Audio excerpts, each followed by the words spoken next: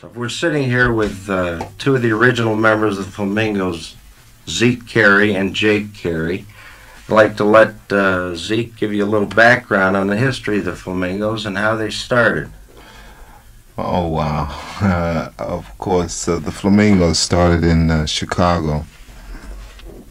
And Jake and I, it was sort of a childhood dream of ours to have a group. And we began, our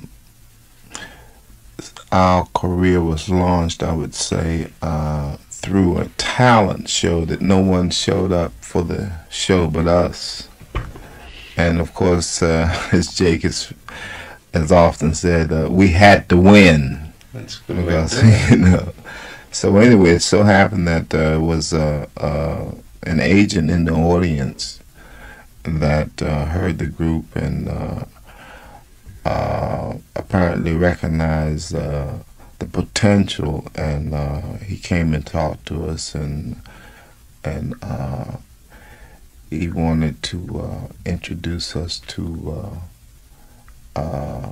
the president of an agency, a very new agency, who was named Ralph Leon, who later became our personal manager. And he began to allow us to work or book us in clubs around Chicago. And we worked with a lot of the great acts then. Well, one of the greats now that we worked with at those years was, of course, Joe Williams. Oh, yeah. Yeah, and Count Basie. Yeah, Count Basie, Joe Williams. And we began to learn and developed for about a year before we ever made our first record. And I would have to say that was basically the way the Flamingos started. Mm-hmm. You know? A lot of your early material is highly sought after. I know that the chance records are few and far between. Finding something like Golden Teardrops and finding some of the Parrot records are incredible. I know that I Really Don't Want to Know is one of the most sought after of all rock and roll, rhythm and blues type records. You had Dream of a Lifetime on there, which is just an incredible song too. From a collector's viewpoint, your records are very valuable and very sought after, and I think part of it is because you were the roots, part of the roots of rhythm and blues that came across into the rock and roll era. It stemmed, I guess, initially from the Ink Spots and the Mills Brothers and the Ravens and groups like this, and you took that four-part vocalized harmony and added a lead singer to it rather than featuring a bass. Jacob, what do you remember about the early years? I know that Nate Nelson joined you in about 54, and he had a beautiful voice. The years of struggle. I'm sure. Struggle.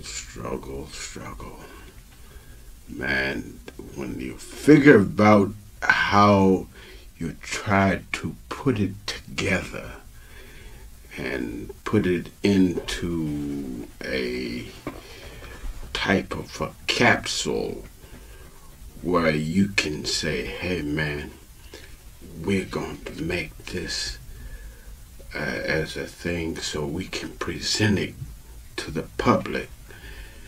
It was rough. Mm-hmm.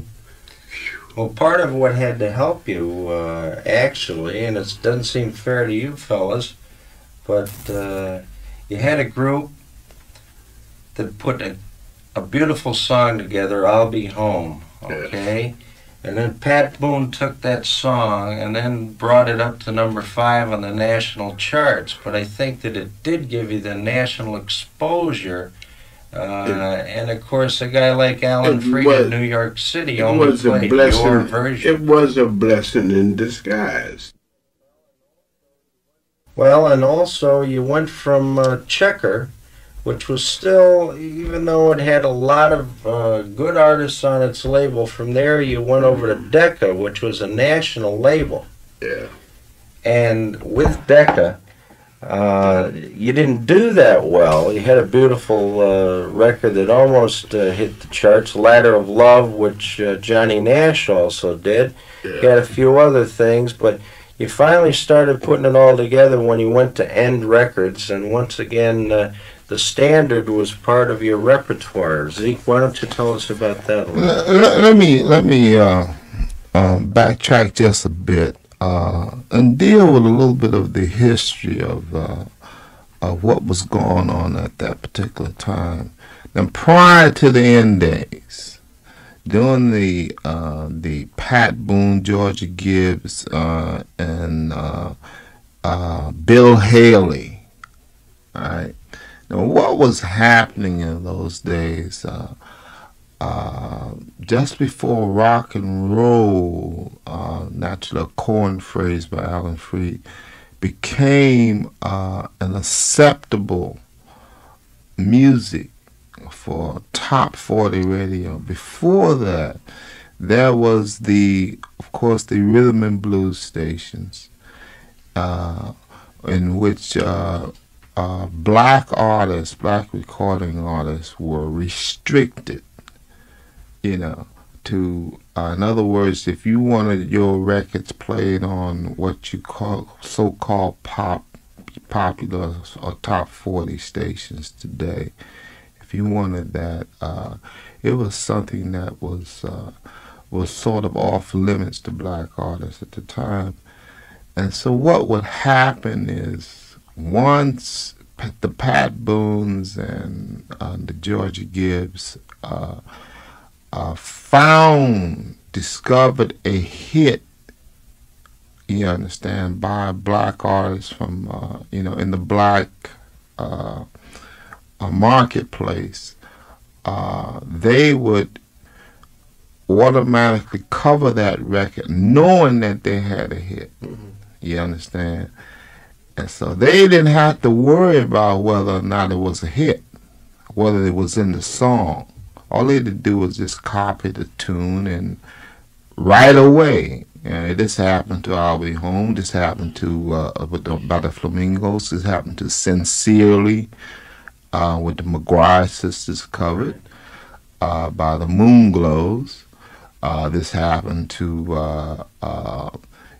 Pat Boone, of course, he covered Fats Domino, Ain't That a Shame. McGuire sisters did it a few times. Of course. Good Night, Sweetheart. Right. Good Night, Sweetheart, with Pookie Hudson and the Spaniels. Right. So what happened was, when we got to End Records, the barrier, the wall had begun to crumble. And I think if you've seen American Hot Wax, you would get the message. What happened was that the controllers, the power structure as far as the music was concerned, the ones who control the airways in the major radio stations, just began to accept the fact that rock and roll wasn't going to go anywhere.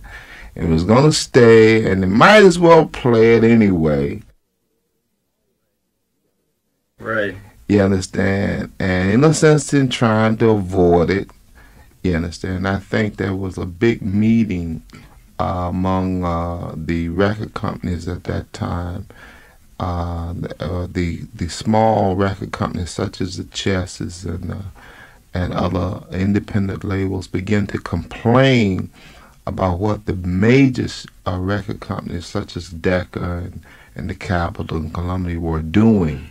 Mm-hmm. How they were just knocking them totally out of the box, and they fought for some fair play and airplay. And that allowed us, when we came along with, we were able to survive the era of the Albany Homes, of the major covers the artists began to cover, where we were able to survive that many artists weren't able to. and of course we were, along with of course the Fats Domino and people like that.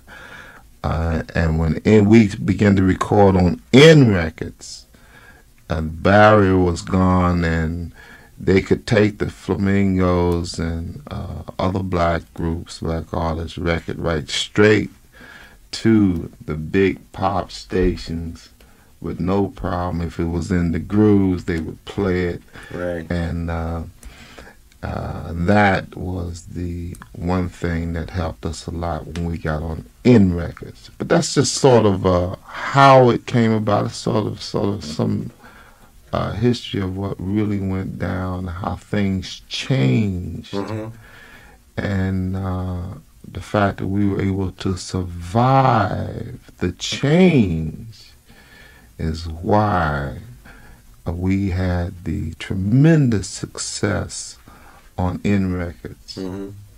Which was very successful in a matter of 2 or 3 years. You had 9 chart records, which were just incredible songs, and all of a sudden, in the middle of those songs, beautiful ballads that we expect a Flamingos record to come out, and it's just a classic ballad. Up comes Nobody Loves Me Like You. How did that come about? That came about by a mere coincidence. George Goldner thought so little of the tune. See, being surrounded by a what you call a whole barrier or a masses of ballads. All our releases up to that point were ballads. And so he said, hey, y'all, go take it. So we took the tune, we put it in. Even at that time, we were thinking, in the enterprising manner. We had put it into our company. So, hey man, cause he thought hey man, this thing ain't gonna happen. He said, hey, go ahead and take the tune. So Sam Cooke wrote the tune for us. That's an incredible thing. And so when he put the thing out, when he put the tune out, when we released Nobody Loves Me Like You Do, man, he almost had a quiet heart attack. Man, sure. That tune, just like that. Right. And that's a fantastic song. It's one of the all-time great up-tempo records that I remember from the 50s. I really enjoy a record like that. That actually was about 1960, wasn't it, that came out? It came out, yes, it was 1960. Well, it was recorded originally in an album called Requestfully Yours. And it was recorded in 59, but released as a single, I think, in 60. Right. And that's when it great hit. Record. Yeah. You do a number in your show, I Believe in Music, and I think you fellas really do, because you're still surviving. You can do anything.